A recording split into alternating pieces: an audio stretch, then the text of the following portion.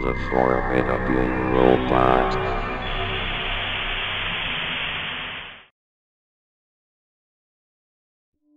Hello. My name is Dustin Sheffer, and I like playing Roblox a lot.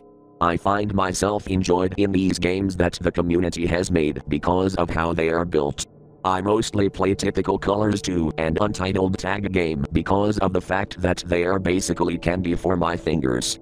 I first played Roblox ever since they added shirts and pants to the avatar shop, and needless to say I had quite the experience on the platform, not like it's a bad thing. Some of my favorite games growing up on this platform were Work at a Pizza Place and Sword Fights on the Heights because a lot of people were playing them at the time, and I like to meet up with new people. I actually had a Builders Club membership at the time, and the benefits from joining it made my younger self happy. I still play Roblox today because of the games the website has, but I really don't like the community today. It's just so unhealthy to look at sometimes, and I'd wish things would remain the same, but it's obvious that something good can't last forever and people are going to ruin the experience for you. For me, it didn't. I just kept on playing the games I played and ignored most of the community. Sometimes when I'm bored or something else happens, I usually do some random searching on Roblox related topics. I personally like searching for lost media relating to the platform and some other stuff because it entertains me. Sometimes I can stumble upon an old game, or sometimes I could stumble on something that I have never heard of before. Don't expect me to do this stuff often since I would only get bored on some occasions. So one time whilst I was playing Roblox, I got bored. It was obvious for me to search up something related with or to Roblox. I opened up a new tab, searched up the Roblox Wiki, and began exploring the topics that the wiki had to offer. I went into the sections of the wiki, with a few new facts that I haven't heard of here and there. I then searched up some random games in the search bar, until I saw the game, Cracks in My Body. I decided that it was something interesting for me to check out. Instead of getting a description on the game, when the game was made, and or pictures of the game, it instead showed this sentence. This game is redacted. Speaking about this game on the internet or in real life will get you a life sentence in prison, and nobody knows why this is. I was very confused on the fact that a Roblox game can be redacted. I have seen some stuff on Roblox, such as realistic gore, but a redacted game was just confusion on another level. It wasn't content deleted nor content purged. For those of you who don't know what content purged means, it means when Roblox really doesn't want a certain thing on their site. It was redacted, and even speaking a word about it will get you life in prison. I thought that this was some troll attempting to get fame by just thinking about some random title for a game and then posting about it on a wiki, or it was just some joke made by the mods of the wiki. When I double-checked the date, I saw that it was last updated 6 months ago, which means that it couldn't be a troll or a joke. It could actually be a legitimate game that was so bad that it was redacted. But even though I couldn't talk about the game, at least I would have a chance to play it. I then searched the name of the game upon Roblox and, to my surprise, the game actually showed up. I did not expect it to show up since I thought the game would be deleted since it was, well, redacted in the first place. I then clicked on the game, and then read the description, which was the following. John isn't the person who you think of. When reading the description, the first thing that came to mind was John Shedletsky, one of the old Roblox employees. I don't know what connection he had to this redacted game, but I decided to play the game anyway to learn more secrets about what this game is about. I also read the date of when the game was created, which was in late 2006. I knew that I was in for a surprise, since the deeper you go into history the more mysterious things get, and this is from experience. When I joined the game, I saw a black and white version of the old haunted mansion, and the lighting of this game was dark. Apparently I had no animations just like in 2006, but I think it's some sort of bug that may have been implemented into the game on purpose. There was no audio in the game, and when I mean no audio, I mean zero sound effects and music. It was just dead silence. The haunted mansion didn't have a hill leading up to it, it was replaced with a pathway, a 4-stud wide pathway. There were no trees nor was there a lake right beside it. I decided to enter the haunted mansion, and then a quiet beat played out of nowhere. I don't know what the purpose of the beat is for, but I feel like it was supposed to give some sense of dread.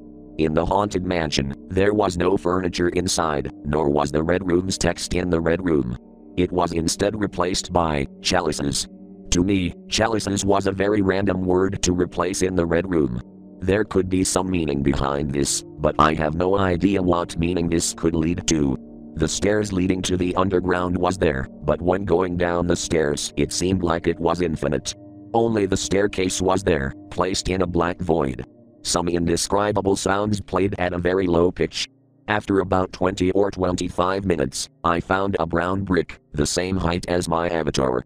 This door of some sorts was able to pass through, and behind that door was a tall, ominous figure at the end of the room. The room was a dark red, with a studded texture covering the walls, ceiling and floor. The figure had a grey torso and legs, with white arms and a white head. The closer I got to the figure, the crack located in his eye area got bigger, and it got smaller when I walked away from him. After a while, a text box appeared above him. It says, "This eternity is forever Dustin." How did it know my name? Where did this figure even come from in the first place? How is this even redacted? The figure then stood up and followed me, slowly. Ominously slowly. Some sort of scratching sound was playing, and it got louder when I walked towards the figure. When I tried to go to the door, it was just solid. The scratching sound was louder now, and I was getting more disturbed. I had no idea what happened when I touched the figure, but I thought that it would be a bad thing. The figure was getting closer, and closer, and closer. I couldn't even move at this point since the game wouldn't allow me, which made it more tense. I then touched the figure.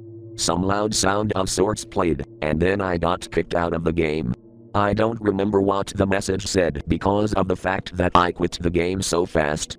I realized that there was a new notification in my messages inbox, and it was from the creator of the game himself. Here was the message I got sent. "Stop. Hello there. You have stumbled upon my chamber in where the worst of the worst is kept, secretly from the public eye.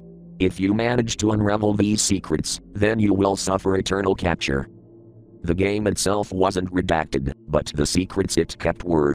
How was this even possible to do in Roblox? How has this anonymous person not been caught yet? What was even the purpose of this game in the first place? All of the questions spun around in my head at the same time, and I was very confused on what just happened. I attempted to play the game again, and it was just a dark red base plate. There were sounds though, but they were only my footsteps. I was kicked out of the game just a few seconds later with no message. When I tried playing the game again, it wouldn't let me. So I decided that I should just quit doing what I was doing and just play Roblox normally. I could attempt to get in contact with the owner of the game, but I really don't feel comfortable doing it because something horrid could happen to me. Obviously I would try to use an alt account to get in the game again, but I don't know what will happen next. Today I wanted to play the game again. This time I was gonna use an alt account. The game let me in, unsurprisingly because Roblox didn't have much protection back then. The game was different from when I last played it. It had the classic Roblox horror music playing in the background with a lower pitch and half the speed. The layout remained the same, until I got to the staircase. The staircase was closed, which meant that even if I copy locked the game, it would prevent me from going to the staircase. When I went to the other side of the mansion, I saw a similar figure just sitting down. It had an all-gray body and a crack that was on the eye area, with a white pupil in the middle of it. When I walked up to it, it said, "Please get away from this hellhole of an asylum. I am not willing to undergo this anymore." This quote, for me, had some secrets that were revealed, but not the ones that were the worst of the worst. The figure then stood up, and then I was kicked from the game. It simply read, "Why? This is gonna be the last time, so far, that I'm gonna play this game. I might need to take a break so that I can get whatever happened through my playthroughs out of my mind. It would help me focus on other stuff too."